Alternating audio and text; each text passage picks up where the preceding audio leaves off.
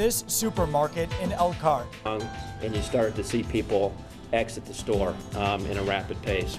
2 people gunned down in what police are calling a random act of violence. 24 hours later, candles and crosses have replaced police tape in squad cars as investigators try to figure out what caused yet another mass shooting, this time in our small town. Now Michiana turns to remembering the lives lost. She's a great person. And lives saved by swift police action. Thankfully, for the quick response of the Elkhart City Police Department. ABC 57 News is also learning new details about the shooter. I feel like something was interesting about chemical imbalance. What one doctor has to say about signs of violence on his Facebook page. A special edition of ABC 57 News at 11 starts right now. Covering South Bend, Elkhart, and all of Michiana, this is ABC 57 News at 11. It's so surreal, to know. I mean, I was just at work yesterday and everything was normal. A sense of normalcy is trying to be restored in Elkhart tonight. Join us in prayer and remembrance. That's the phrase on that sign that replaces much of the investigators in bright blue and red lights just 24 hours ago. Here's a live look at the Martins on Bristol Street in Elkhart tonight. ABC 57 News has devoted a whole day of news coverage to this story, and tonight we are still learning new information about that deadly shooting. Good evening, I'm Brian Dorman. And I'm Kim Chappell. Let's walk through what we know so far. Police say this man, 22-year-old Sean Bayer, walked into Martin's supermarket at 9:30 last night on Bristol Street in Elkhart and gunned down 2 people before he was shot and killed by police. The 2 women killed were 20-year-old Crystal Dykes and 44-year-old Rochelle Gottfried. Police believe that he was holding a 3rd victim hostage before they closed in on him. ABC 57 has brand new information into our newsroom tonight about a vigil planned for those 2 victims. There will be a candlelight vigil at the same Martins this Saturday at 8 o'clock, and the public is welcomed and encouraged to attend. Also, ABC 57 has put in a Freedom of Information Act request for those 911 tapes from yesterday's shooting. So far, our first request has been denied because those are still being used in that active investigation. Also tonight, Indiana State Police are asking this of the public. If they think they have any information that may be helpful to us, no matter how slight it might be, that they please contact the Indiana State Police at the Bremen Post. And ABC 57 does have team coverage of the aftermath of this deadly supermarket shooting, from how friends are planning to remember those victims to a look at the shooter's Facebook page. But first tonight. Yeah, it looks like more snow still across the area. Let's do a quick track on some of the snow we have coming down right now on ABC 57 First Warning Doppler radar, including this batch downtown South Bend over to Granger right now, Ashland Street over towards Park Lane. This is all going to be shifting its way off towards the east into Constantine, 1137, White Pigeon, 1139. More tracking coming up. ABC 57 special coverage of the deadly supermarket shooting continues. Tonight we're learning more about the victims of this senseless violence. Our team coverage begins with ABC 57's Rachel Brown. And Rachel, it looks like people are already starting to pay their tribute out there to those 2 women who died. Kim, that's right. We were here as one emotional Martins employee left candles. Several other people have come by tonight leaving flowers. They say they all felt compelled to come by and pay their respects to the victims and the families affected by this senseless tragedy. Yellow tape still stretches across the parking lot of the Martins on Bristol Street in Elkhart, now accompanied by a sign that reads, "Join us in prayer and remembrance," all to honor victims Rochelle Gottfried and Crystal Dykes, who were gunned down inside this store Wednesday night.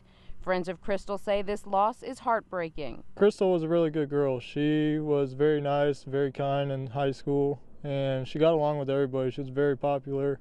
Everybody loved her. Crystal was stocking the shelves when the shooter opened fire. She died on the scene. Now candles lie near the entrance of the supermarket.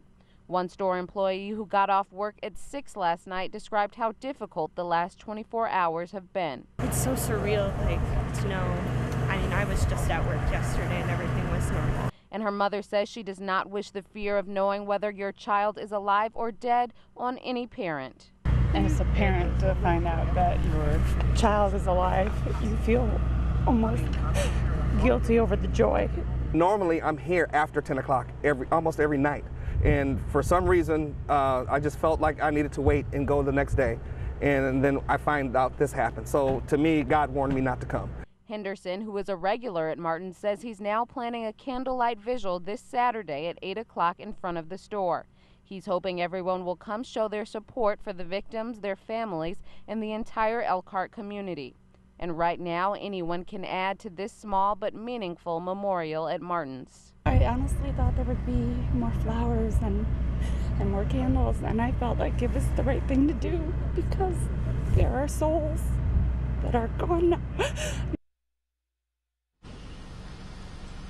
And Friends of Crystal Dykes are hoping to put together a charity basketball game at Elkhart Central High School to help raise money for the family during this incredibly difficult time. Reporting live in Elkhart, Rachel Brown, ABC 57 News. And as Rachel just mentioned, their 44-year-old Rochelle Gottfried, a mom of 2 boys, was one of the victims. Gottfried was there shopping when the 22-year-old opened fire. And now her family is trying to process what has actually happened. ABC 57 News talked with her brother today. Vince Bosnack says that his sister loved life and more than anything, loved her 2 sons. She always stayed positive and always on the go. So, and I think she relayed that to her kids. She had 2 sons, and I think she had a real love for life and passed that on. He says he wishes more people were as vibrant as his younger sister, and now he hopes this is a lesson everyone can learn from. And new at 11 tonight, Martin's CEO Robert Bartles talked with ABC 57 this afternoon about that emotional incident. In a statement, he praised first responders for their courage and ability to ensure the safety of others in that area. He also said the company would find answers. In our 67 years, we've not faced something like this. We will do everything that we can over the coming days on behalf of the folks that count on us. We'll face our losses together, and we will find answers over time.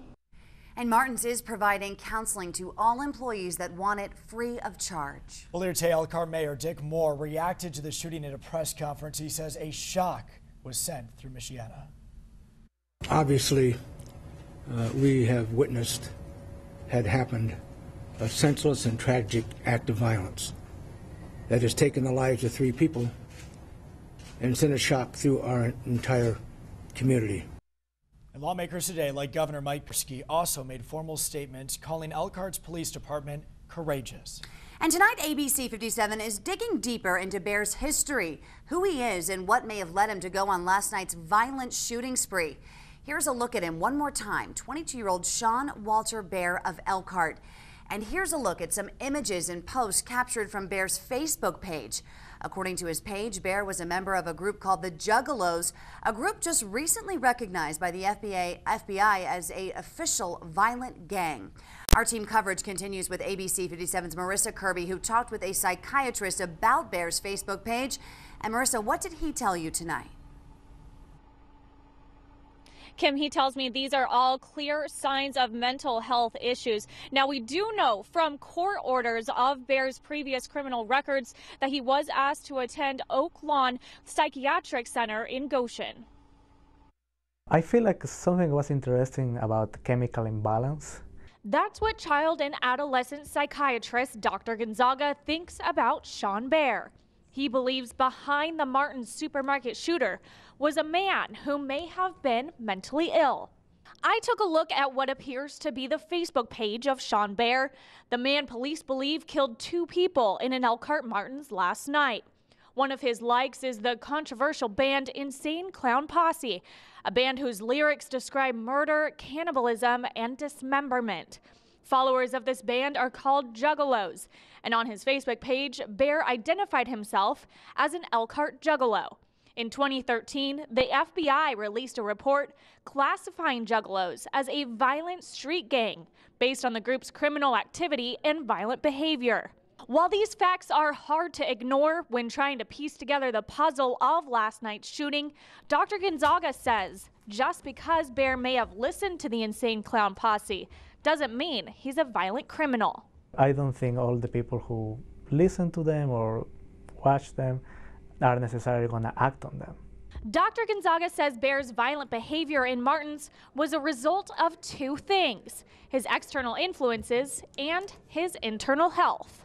As a general sense, just having exposure to violence without having any other predispositions doesn't necessarily mean that that person will act on them or will have an effect on their brain. He says mental illness is like any other health condition. It can be treated with the proper care. I feel the more awareness we have, hopefully the more services they can have, and hopefully, prevent this kind of incidents. It's important to note that Dr. Gonzaga has not treated Sean Bear. We simply asked for his expert opinion based on the facts given to us. Live in South Bend, Marissa Kirby, ABC 57 News. It's not just the victim's family distraught over this tragedy, but the shooter's family as well. ABC 57's Jesse McDonough continues our special team coverage with that side of the story tonight. She joins us live in the neighborhood where the young man lived, just 2 miles away from the crime scene. Jesse. Brian, the family of Sean Bear is obviously distraught over this tragedy. His cousin actually took to her Facebook page to remind everyone they lost a loved one too. Now the post reads, "I'm sorry for the victims' families, but people need to think about the shooter's family too. I loved him very much, and although the police weren't wrong for what they did, and he was wrong for what he did, he still had a family that loved him very much." Now she goes on to say that we too lost a loved one. And remember, there are 3 families, not just 2. Now Bear's cousin also said in a previous post, simply, "Little Sean, I will always miss you and love you." Live in Elkhart, Jesse McDonough, ABC 57 News. ABC 57 first broke this story last night at 10 o'clock, and we had live coverage for you and your family around the clock, starting last night at 11, again starting at 5 o'clock this morning. We have assigned 9 reporters to this story today. Each has been working their sources and following up on leads as we continue to dig into what led up to the shooting. Continue to trust ABC 57 News for your continued team coverage. You can also track the very latest developments all the time at abc57.com, Facebook, and Twitter. And we're also tracking more snow across the area right now on ABC 57 First Warning Doppler radar. It's on the light side, but it's moving through Cassopolis to Wajak right now, heading up towards Vandalia, 1122, Marcellus at 1145. More tracking when we come back in 60 seconds. Live coverage like no other. ABC 57 News and Live View go live anywhere, anytime.